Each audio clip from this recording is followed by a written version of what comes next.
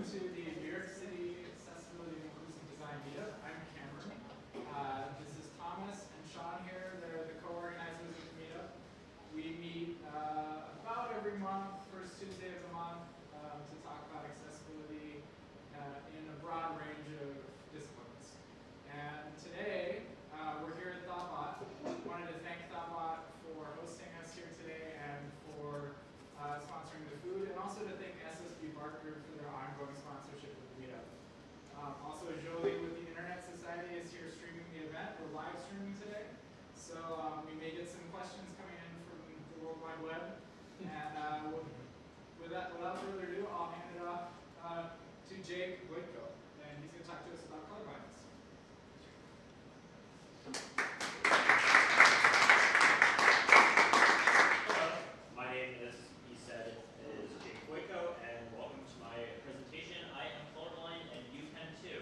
Where I explain how eyes work, why my eyes don't work, and kind of ways that you can design around that, knowing kind of the principles behind it.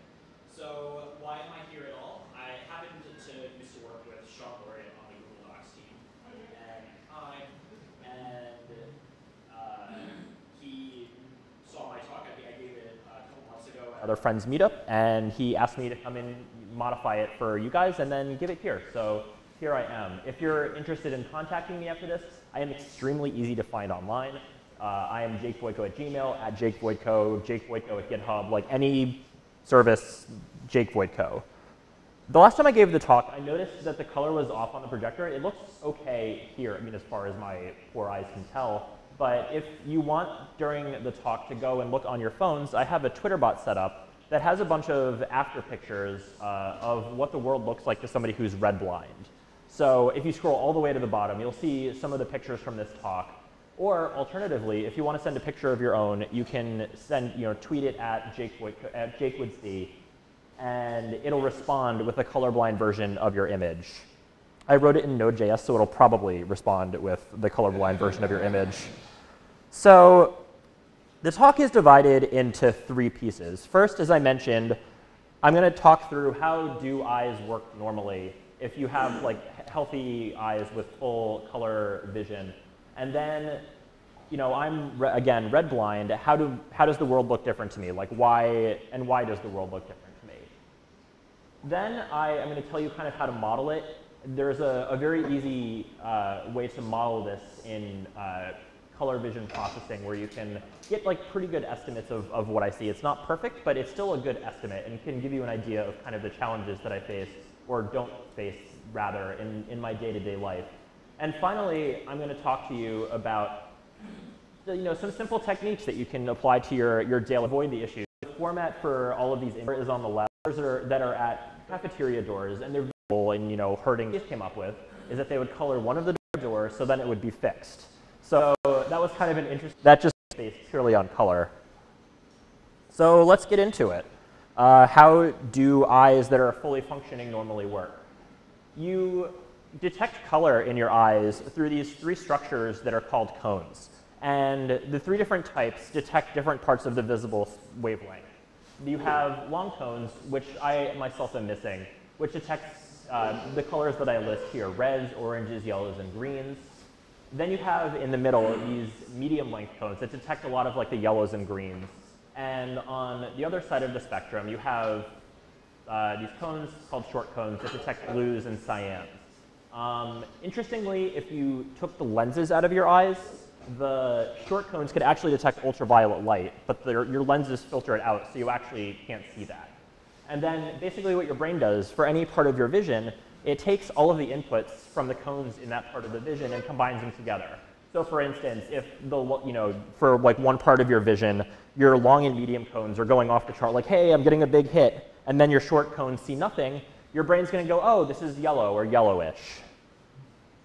So it's also useful to know, because I'm producing these images for computer monitors, how do we represent color in the real world? Obviously, computer monitors can't just, put a real color somewhere. It has to kind of fake it somehow. So it's useful to know for people who are new to how images work, how color is represented. So The idea is that instead of like representing the full spectrum of colors, you have 3 different colors that are called primaries. And each of the primaries targets one of the 3 cones that are in your eyes. So one of the primaries targets the long wavelength, one of the primaries targets the medium wavelength, and one of the primaries targets the short wavelength cones. And the idea is that by modifying how much of one of those primaries are, you will modify how much that particular cone is responding. And there's some overlap between the cones, so it's not perfect, but you can do a pretty good job of picking colors so that you can represent most of what you can see. Something interesting that I learned when I was learning about all of this is that you can't actually reproduce all colors using just 3 primaries. Like, it's just not possible. But you can do like a pretty good job. Like, it gets most of the job done. And in grade school, I had learned that primary colors can reproduce all colors, so that was kind of like an interesting fact that I had learned. In additive color spaces, which are in color spaces used on like computer monitors and projectors, where you're adding together lights to produce other lights, you are using RGB, red, green, blue. And one version in particular is the one that is like the predominant one, like on phones and color, phones, computer monitors, so on and so forth. And on the bottom here, I show you, those 3 colors, which are red, green, and the landmark Miles Davis album, Kind of Blue. So what's different about me? As I mentioned a few times already, I am completely missing the long wavelength cone. This affects about 1 in 200 people. It's kind of a rarer version of colorblindness. About 5% of the population are colorblind. And the most common type is to not be missing a cone, but to have kind of like a weakened version of one, so that the other 2 cones dominate the 3rd cone. The effect of this on me is that I really can't see reds at all. I kind of see them as very dark. And orange, yellows, and greens are affected too, to varying degrees. To give you an idea of how different vision is for me, most people can see about 150 different wavelengths of color. In your head right now, guess how many different wavelengths you think I see. Sean knows the answer already, because I sent him the slides.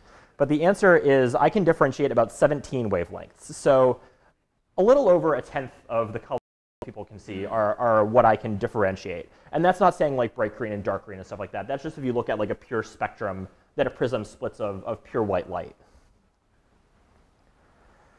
So as I mentioned before, there are, yeah, right? So as I mentioned before, the most common type of color blindness is to have 2 cones that dominate a 3rd cone. So using some clever filtering techniques, you can attenuate that response. And there's this company called Am Colorblind that makes these glasses that you put them on. You may have seen videos online of people putting them on and crying at sunsets and stuff like that. And what happens is it takes those 2 strong cones and attenuates them so that they're just as weak as the 3rd cone. So you get these balances of colors that are, that you've never perceived before. Like, you've never been able to see it before. So you can, people with these weakened conditions can perceive more colors. So I went on, I was excited when I heard about that. I went online, I did their vision test, and they're like, oh, sorry, like, you're too colorblind for this test. But like, as a consolation prize, here's a whole bunch of information about your condition. So, so I'm, that's great for me. I love reading about, color blindness and learning about things in general. So I'm reading through it, and one sentence really stuck out to me. It was, people with protanopia, which is the condition that I have, will even perceive colors in the wrong part of the spectrum. For instance, they'll perceive peanut butter as green. And I needed to read that sentence 3 times before it really sank in, because my entire life I have thought that peanut butter was green.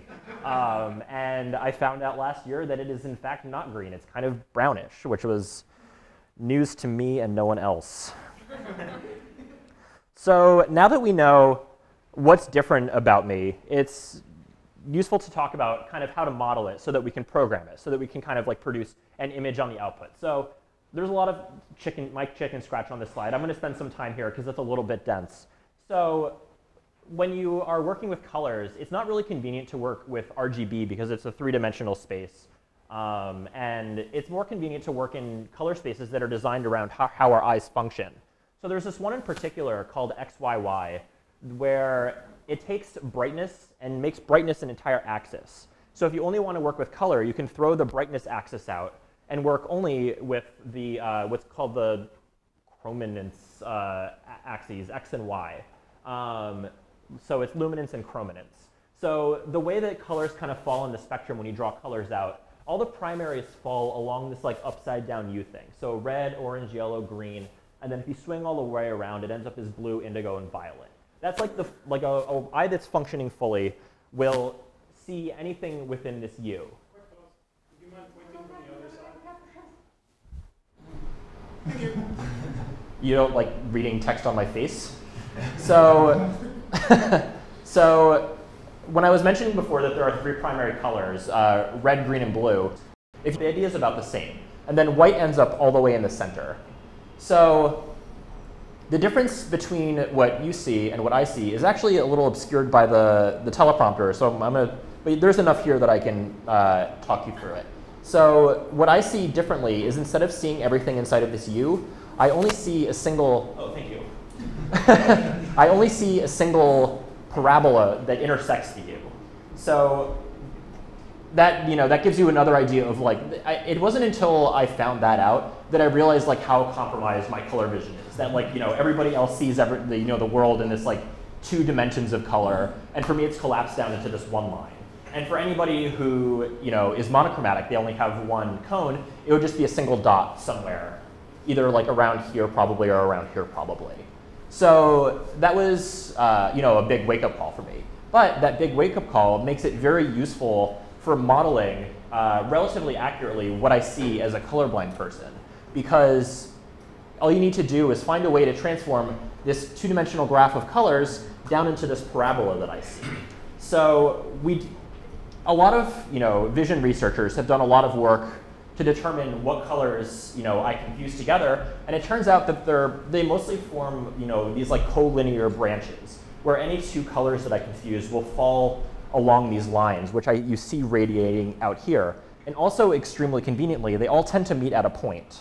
So the consequence of that is if you have a real color that falls somewhere inside of this U thing, oh man, I'm shaking the projector, I'm sorry. All you need to do is take this point and take the point where the real color is and find out where that line intersects this parabola. And it's not 100% perfect. I'll kind of go through what the strengths of that approach are and what the weaknesses of that approach are later. But it does a very good job. And again, like, I'm sorry for having to take you through my chicken scratch. I didn't find an image that kind of portrayed this quite the way I wanted, so I kind of hacked together my own.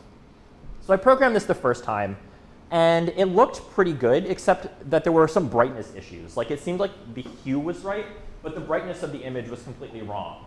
So the approach, all the papers that I were basing my implementation on all cited the same paper from back in 1944. So I dug up a PDF of it online. It was published by NIST, so it was available for free, thankfully.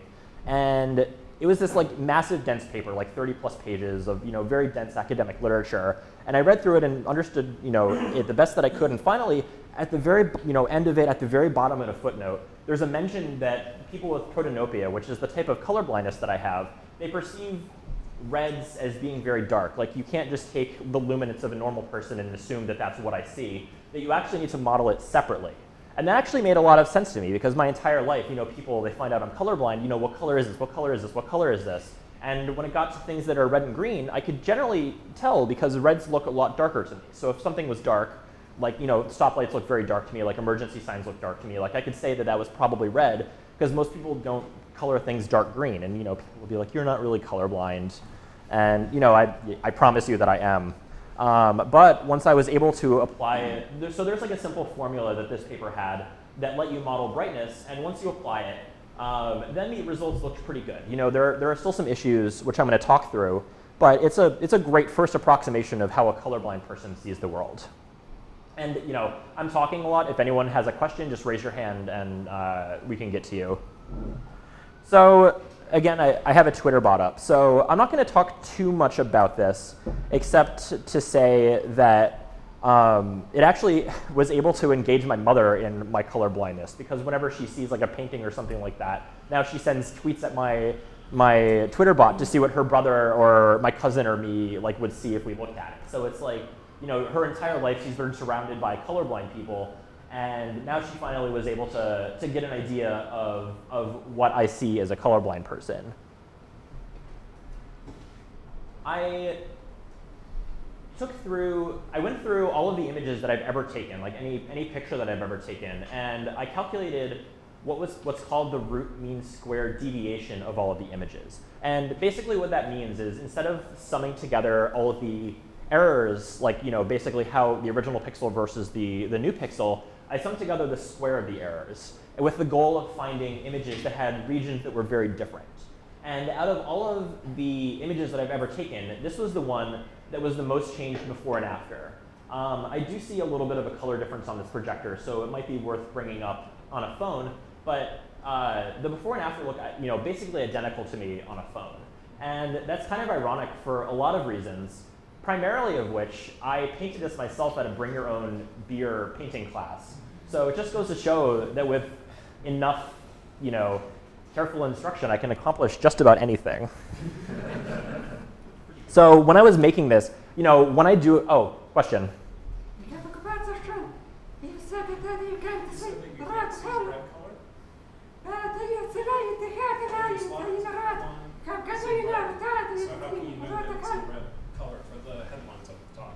I'm sorry, could you say that again? The headlines at the top of the slides are deep red, and she was asking how you know that they're deep red. I can read the hex values of colors and tell that way. This is a slide deck that I did through Apple. A lot of times I rely on default presentations and default styling of things. So any styling in this presentation is all thanks to Apple, and any errors are thanks to me. So when I was implementing this, when I do a good job of implementing this program, the image that I put into it looks the same to me as the image that comes out of it. So I was bugging my friends endlessly, sending them all of these before and after images, like, hey, like, what does this look like? What does this look like? So for this flamingo picture, I sent it to my friend Lindsay and asked her to tell me like if the two images were different. And she responds, they look very different. And she goes through the differences to her. She says that the sand and the flamingo and the sun, they're all very orange and there are pinks. And in the second one, everything is this like dull gray and yellow. And that made me really happy, because my program is working now. So I'm like, thanks, they look almost identical to me. And she just responds with frowny face, your life is sad, which since I've made this program is a response that I've gotten a lot. And no, it's not. So another thing that I was really excited to try was finding out what color the dress was, or more accurately, testing my friends. So, for those of you who don't know, there was this phenomenon that went around the internet last year where this British teenager was shopping for wedding dresses, snapped a few crappy cell phone pictures, and posted them on Instagram because her and her friends all thought that the dresses had a very obvious color, but half of her and her friends thought that the dress was obviously white and gold, and the other half thought that the dress was obviously blue and black. And it turns out that it depends on whether you think that it's in a dark room or a bright room. It causes you to think one or the other. But I've only ever been able to see it as blue and black. So once I had this program, I was like, hey, like, I have friends that can see, force themselves to see it both ways.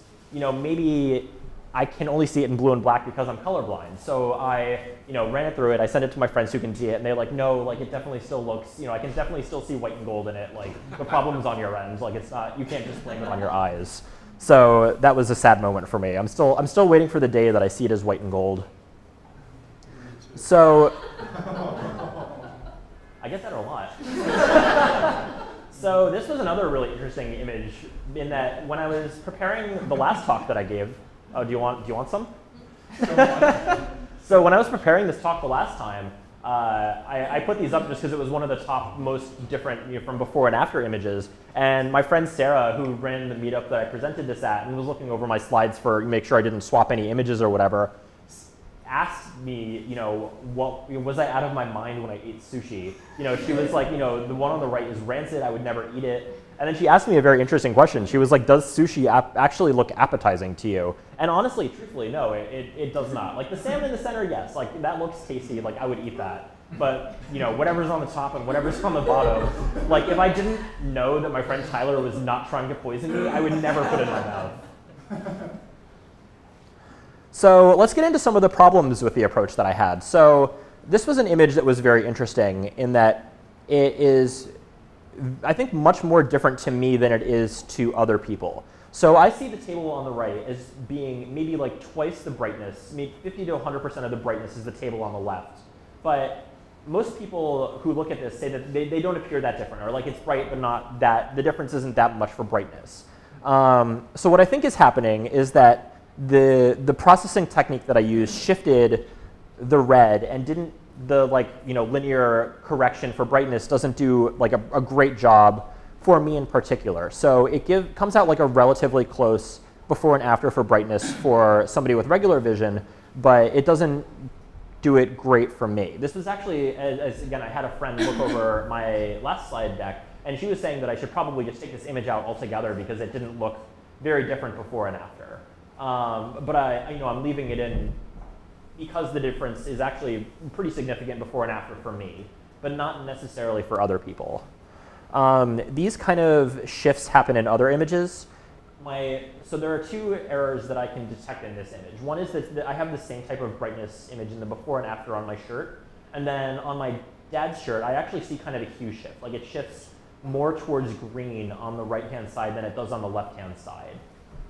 To have another image where this hue shift happened, this was probably the image that appeared the most different before and after to me, just because the table, I can see like a noticeable shift towards green from what I imagine is red. So I sent this to my friend Hannah, who's in the picture, and I was like, hey, this is, can I use this picture or whatever? And, she was telling me that, the whole image looked different to her. Like for me, the only difference is the table, but she was saying like, everything is different, like down to the color of her skin and stuff like that. So, while to me it seems like a failure image, I think it still does a decent job of kind of portraying the before and after difference for people with my type of vision problems, protanopia. So let's get into the final part of the talk, kind of what can you do? So as kind of a motivating example, here is the colorblind process version of the Late Show with Stephen Colbert logo.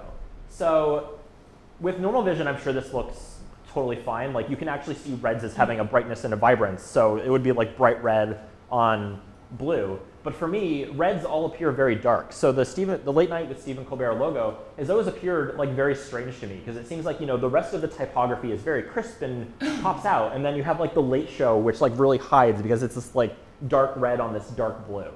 So I hope that kind of comes through for you guys on this. Okay, cool. So, how do you avoid doing things like that? Obviously like for a lot of sites and designs and stuff like that, if you're working on small audiences, it probably doesn't matter. But I'm sure the designers of Late Night or Late Show with Stephen Colbert, who appeal to try to appeal to literally every person in America, they probably would have wanted to know that over 1 million people in America would say, hey, your logo looks kind of weird. So there's a couple of techniques that I'm going to kind of walk through one at a time. Yes. Is it don't put red on blue, or if you do, one better be a whole lot darker than the other? It kind of hurts to look at, so please don't in general. But if you, but to your point, yes, if it would have to be very, very, very bright red on a very dark blue. Yeah, exactly. But can I sort of follow with that question? Sure. I don't know how other more full range vision people feel in this room, but I find from a design standpoint, red on a solid blue background is a little, as you described, a little painful. Yeah. It's jarring. Well, it's very jarring for me, so yeah, I'm glad to know that other people feel my pain. There's another question over here. Yeah, is that specific to your specific type of colorblindness, or is that if someone had a no medium cone, would that be true? I'm not sure for the no medium or weak medium or the no short or weak short, but for both the most common type of colorblindness and for my particular kind of colorblindness, it's a problem. Where the most common type is kind of like the halfway point between what I see and what a normal person sees, where you have a weak red detecting cone. It affects them, but not nearly to the extent that it does for me. I have a good friend of mine is protanomalous, which is the halfway version of protanopia. And he says that it's a problem, but he says that I complain about it way more than he does. So I think I think it affects me more than it affects him. So let's walk through the techniques just one at a time. They're kind of very simple and very easy to apply, and I'm just going to show you sometimes applications that do these things very well, and sometimes applications that do these things very poorly. So I'm a recovering Candy Crush addict. I never spent any money on it, but I spent a lot of time on it. And one of the reasons I spent a lot of time on it is that even though it's a very color-based game and a very colorful game, every color is paired with a unique shape. So they don't use just color to differentiate any single thing in their game. They just use it as kind of like this extra highlighting thing.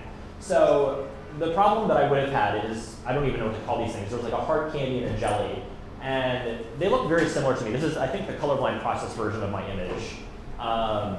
And I was able to play the game because they gave all of the candy such a unique shape and different brightnesses and stuff like that, that like really with any type of vision impairment, just so long as you can see it all, you'll be able to play the game because everything will really stand out to you. Now, there's something later that's a follow-up. I kind of ordered these slides a little poorly. So another thing that you can do is test in grayscale. Could you do me a favor and thank you. I didn't realize that there was going to be text on the bottom, so I would have designed the slides around that. So one thing that I did when I was trying to make this slide is I just went on the Data is Beautiful subreddit and went to the top posts of all time and just started scanning down until I ran into a visualization that I had problems with. And it didn't take very long to find it. So there was this, somebody had done kind of a sentiment analysis of a bunch of different subreddits that are sports related for when they're happy and when they're sad. And the problem that I had, which now you all have because I made this image grayscale, was that they made happiness red they made sadness red and happiness green. So when things were at extremes, they looked kind of the same to me. So when I looked at this thing, I wasn't 100% sure what the graph was actually representing because it's labeled moody subreddits. I didn't know if it's very moody, if they're very unhappy, or if the maximum was because they were very positive, so they had a lot of mood. I don't know. So one thing that the visualizer of this data may have wanted to do would be to flip it in grayscale, because as soon as you look at that, like it doesn't matter how much color vision you have, you say this is a problem, like it's really hard to tell what's going on here. So they may have tried to find another method of representing this data. So the good thing about testing in grayscale is that you don't even need to worry about like what type of color blindness you're, if it works in grayscale, it'll even work for people with monochromatic vision. Just as long as you can. What's that? You said that reds are much darker for you? Yes. Will I know Mac on OS 10 you can turn on grayscale through the accessibility panel. Like, will that capture that experience that you have with the darkness? It's hard to say because so many programs implement grayscale poorly. It turns out that different color channels contribute to brightness different ways, and most people don't know that. So the grayscale representation is usually not very accurate, so it's kind of hard to answer that generally for all things. Yeah, you can do a test afterward. Basically bring up one of the slides with a side-by-side, yeah, and then put your Mac in grayscale, and we'll see what the difference looks like. Could do that. Question on the back. Oh, sure, question. Yeah, on the point of going grayscale, if you were to invert the colors, sometimes like a high contrast one does that affect the perception of the differentiation between red and green for you, since the red at the top here? That's another interesting point where it's hard to generalize that because the luminance of grayscale is not linear. It's actually done with something called a gamma curve, where the medium gray, the neutral gray, wouldn't be color 128 of 256. It would be about 185. Well, I think it's 186 actually.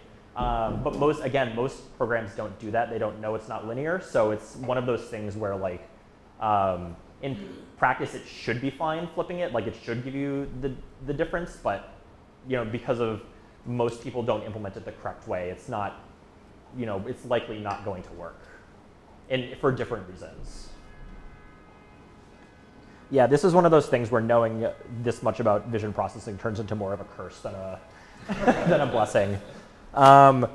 Please underline your links. Oh God, please underline your links. My entire web-faring life, whenever designers sway away from the blue link on white background palette, I have so many problems. I can't tell you how many times I've read blogs for years and then happen to mouse over a paragraph and suddenly my mouse cursor flips into the, please click this link cursor, and I never realized that the blog that I've been reading for years has been linking to dozens of different sources that I may have found interesting or insightful. There is a good example here is the colorblind process version of just a story that popped up on my Twitter feed where there are 3 different links. There are 2 @ mentions that are links, and then there's a third, which is obviously a URL, which is clickable. But because it's done in red, I have like a difficult time realizing that these are actually clickable. With the context where where these things are obviously links, it's a little better because just as an experienced web user, I know that I can click these things and probably get where I'm going. But because this is something that literally affects you from birth, somebody who's not fluent in web trends and web conversion, or not like any type of like web convention, might have problems. Like they might not realize they can click it, they may not realize that they can go places. So this just goes back to the Candy Crush example, where it's very useful to pair together callouts that something is an action along with the color that indicates that it's an action. One thing that's not an underline that I've seen some websites do is that they include kind of like a little arrow next to a link. Like a lot of news websites do this, where you're showing that you're gonna leave there's like an external link somewhere. So while it's not strictly underlined, it's still visually useful. It still gives you visually useful information to say hey, this is something that's that I'm explicitly calling you to that you can click and do something with. Oh God, please underline your links. So this kind of brings us to the end of my talk, or everything that I've prepared. To kind of summarize everything that I've gone over, most people can see color normally because they have 3 cones in their eyes. I am missing one of them, so I have a reduced perspective on the world. I see a little over 1/10 of the colors that most people can perceive. It's very easy to model this if you remember the graph that I had with the upside down U. Everybody can see basically in 2 dimensions on that graph, and for me it's collapsed down into a single parabola. And by intersecting those confusion lines with the parabola, it gives you an estimate of the color that I see. I wrote a Twitter bot, which you can use, and I gave you some easy tips to make this accessible, and oh God, please underline your links, please, please.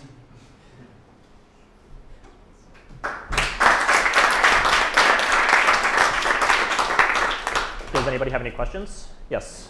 So at the beginning talking about 17 wavelengths. Yeah. Is that another way to think of that? Your vocabulary for describing color, perceive it would be 17. Yeah, that'd be an interesting way of saying it.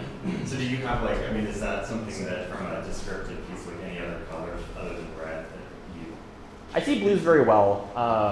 I've always liked blue Christmas lights. I can pick them out very easily. I think I would confuse them with purple Christmas lights because they have red in them, and I don't see the red part of it. Yellows, bright greens, those are all colors that I can imagine pretty easily. On the other hand, there are these colors in the middle that are, I think, the combination of a lot of wavelengths, like maybe salmon and stuff like that, where it's I look at it and I literally don't understand what I'm seeing. It's hard for me to not only do I not know what it is, but it's hard for me to pin it to any other part of the spectrum. Yes, in the back. Just a couple of notes. One, Two Dots, the app, has an options for colorblind, and what they do, they have colors that are a bit more in contrast, and they also have shapes in them, so you can differentiate them better. Right. And I really like that. This is the options that I apply on. And second, there's a Mac app that's called Oracle, that you can switch all the different color blindness to see the photos that you're looking at, or the screen that you're looking at. Right. That's a good point. Yeah, there are also ways that you can test for individual color blindnesses. It's worth when you use them finding people who have these color blindnesses and running it by them. I needed to do a lot of tweaking to my program to get it accurate. I kind of went over the high level, but there was a lot of stuff. Apparently between different color spaces, they literally have different whites. You need to actually convert the whites that you see between them. you know, there's like a lot of like all these like little processing steps that like made it. So the only reason that I got even close is because I already have this color blindness. Like if I were programming this for somebody with deuteranopia where they're missing the medium wavelength cone, like I would probably need to track down somebody who has that condition and say like, hey, does this kind of look close to what you see? So yeah, it's useful to use these tools, but if you're like really relying on them, it's like worth having like a real person as a backup just to verify that the tool is doing what it says it's doing. Yes. Can you talk about like are there really popular tools you're referring to? The woman in the back was just talking about one. Can you tell me it was called Oracle, the tool? There's a tool called Oracle that does this. But I've never used it. I would try to find somebody with color blindness just to kind of double check what it does. Fujitsu has one called Color Doctor. Yes?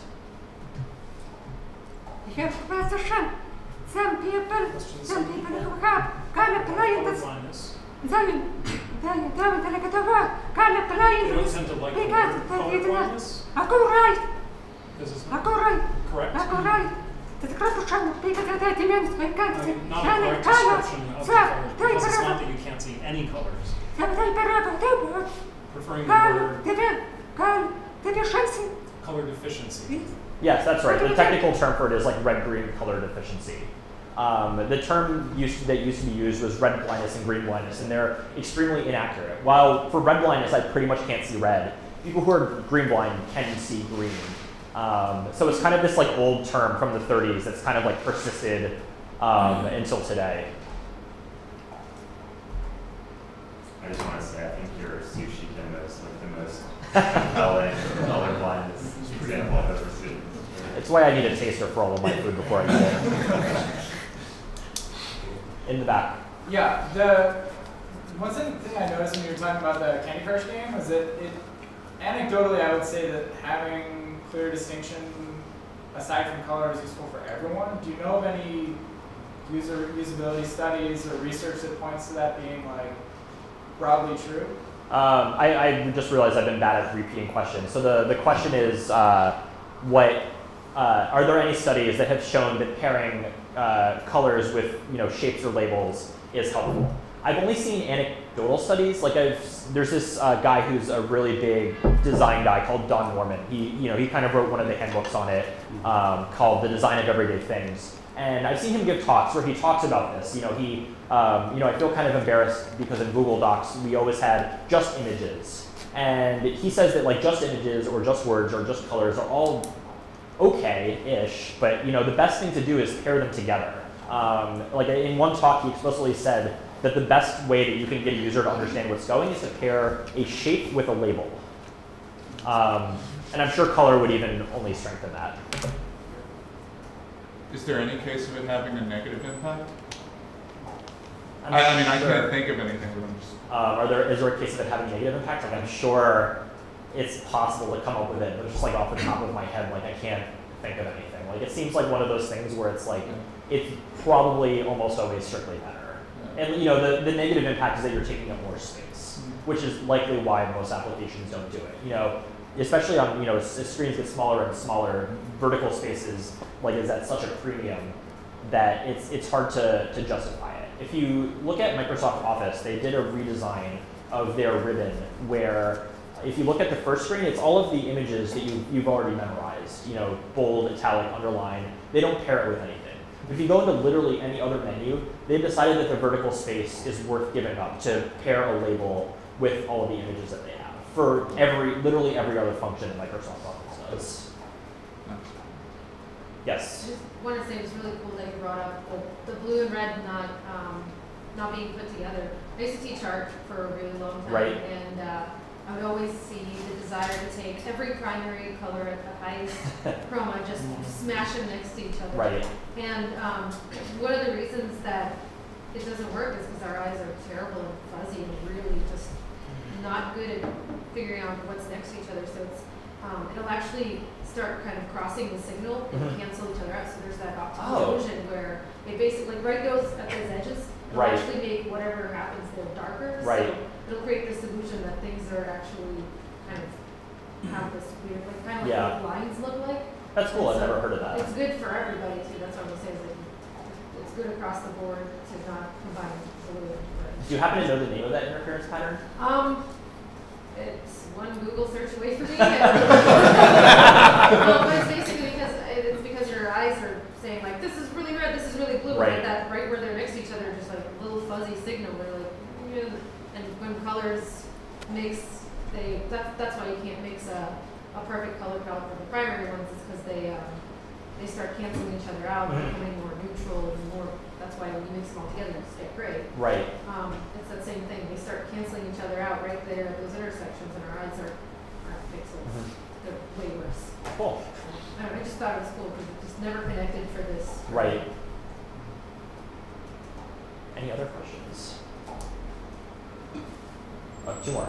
Over here, you have this one. Yeah. Hi, I'm a teacher, and Okay. I'm wondering, like, as a kid growing up, how your colorblindness affected your learning. Because I make posters and I use red and blue all the time. Like, it's my go-to, and I have the most amount of markers for it. So, like, what would you have wished that your teacher had done to make things less aggravating for you? Okay, so what would so growing up, how did this kind of affect my education? Is the question. And I guess the answer is that I may in some ways happen to have lucked out because I'm a very analytical learner. Like, I'm very comfortable when I'm looking at math equations and stuff like that. So I think maybe the color didn't matter so much to me. Anything that my teachers would do with color would usually be to try to differentiate 2 concepts with color to like kind of highlight it. But that was always like a very easy separation for me to do naturally, like how to split things up and categorize them and stuff like that. So like maybe it would have strengthened. Just kidding. Okay. Christmas. Mm-hmm. Is that? I mean, to me, at that season, I go, oh, here comes the red and green. It's an assault, But I'm wondering if for me, that even here comes the gray and more gray. Yeah, it doesn't register. So you got off the hook on that one. I guess I did. Yes. So for lakes, are you saying basically don't use red or like a different spectrum? Because that For me commonly, specifically. Commonly speaking, it's the red green is the most. Isn't that? I mean, the default is blue. I don't know what the most. Oh yeah, red green color. Yes, that's right. Red green is the most popular type of color blindness. With so many like major calls to action, buttons being orange and red, and all of a sudden they're looking darker for you. How does that, what would you suggest for this? So calls to action are interesting in that marketing people have kind of figured out that like calls to action that are orange with like blue color schemes are very clickable. So that happens to be very easily differentiable for basically everybody. So that's nice. It's really when you have like custom websites that are made either by designers or for smaller audiences where like red is an easy example to make, but just because I have such a broad range of colors that can be confused together, like it's very easy to find 2 colors that would look about the same to me, but would look different to somebody with normal color vision. So the like pairing, so it's like, I guess the rule would either be like stick with safe color combinations or alternatively like somehow highlight that links are different. So specifically for, if it's if it's a contrasting color, I understand that there's a big difference, but if it's like an analogous color scheme, so it's something where, or complementary here, or if they want that yellow and orange going, what would you recommend doing? Would it be messing with the luminance or something? Is there something where you're stuck with this color palette that you know is going to be tough? I would just ask you to underline the links, please. Underline the links. Yeah, I mean that's like flat out the easiest way to just get it working for everybody is to like somehow call them out as different. Cool.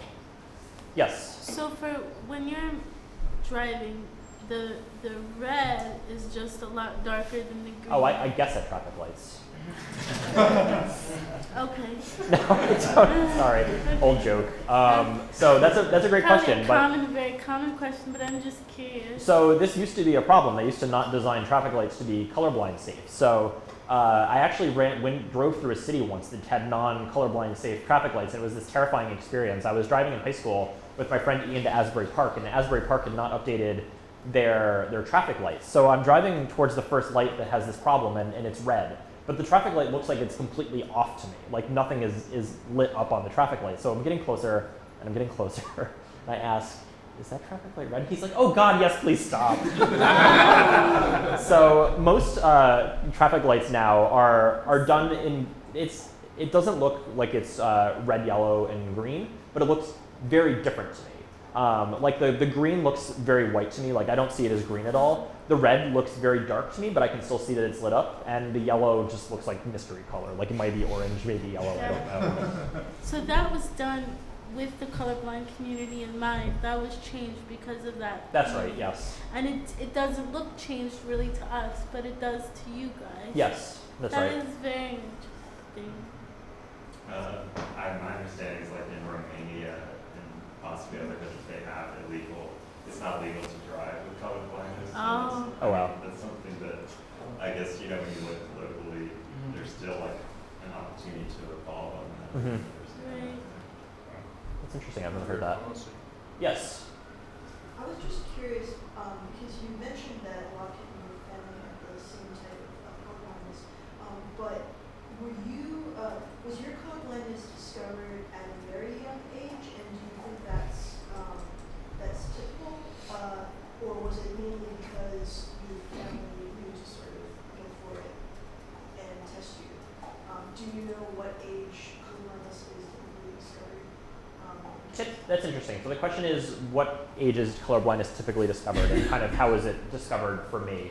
So my mom was the first of all of her siblings to have children, so I was kind of like the test dummy for this. And they didn't discover it until I was in kindergarten, where I went to a nurse, and she'd like held out a box of crayons, and she asked me to name all the crayons, and I couldn't name all of the crayons like just without seeing the labels. So the nurse called my mom and said, like, I think your son has a learning disability. And my mom asks, why do you think that? The nurse explains it, and my mom said, well, color blindness runs in my family. Did it occur to you that maybe the test was for color blindness? And the nurse was like, oh, I guess that actually kind of does make sense. So that was when we learned it for me. I can't speak in general, but I know that in my family, it was like once they knew that I was colorblind, like the new generation, so to speak, was kind of tested very early. So that when my cousin Jerry went to school, they already knew he was colorblind. It was something that they figured out from the time that you can teach a child colors. In the back. Have you ever thought about using custom style sheets, as in setting links in your browser to be a color that you can see? So have I thought about using custom style sheets? So the one way that I can do that is using extensions like readability, which strip away all the styling and so on and so forth of web pages to present it in a readable manner. Strictly speaking, the issue with that is that I would need to do something for not just the text but the background too, so that it would stand out from the text. So like it's like on one side, like maybe I could like toggle it on and off. But if I left it all the time, I feel like it would kind of ruin the web experience to highlight it like that. But that is an interesting point. I've never actually considered that. That's an interesting thought.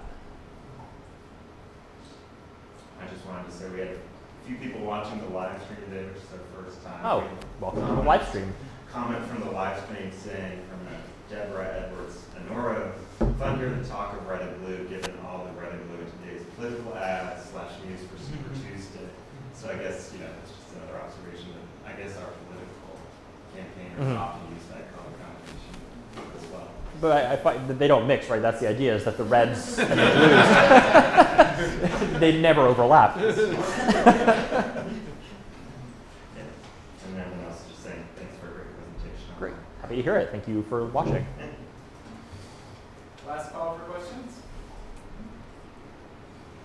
All right, well, thank you, Jake. All right.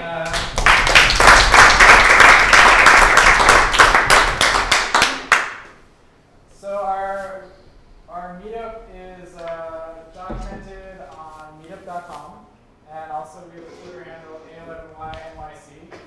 Meetup is the same, meetup.com/A11YNYC.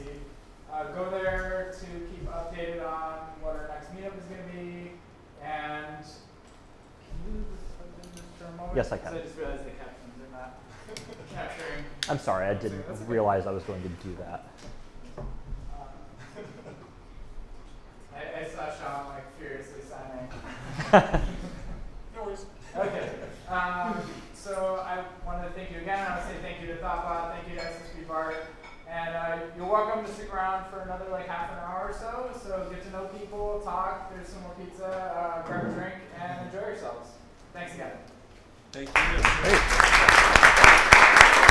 Thank you for having me.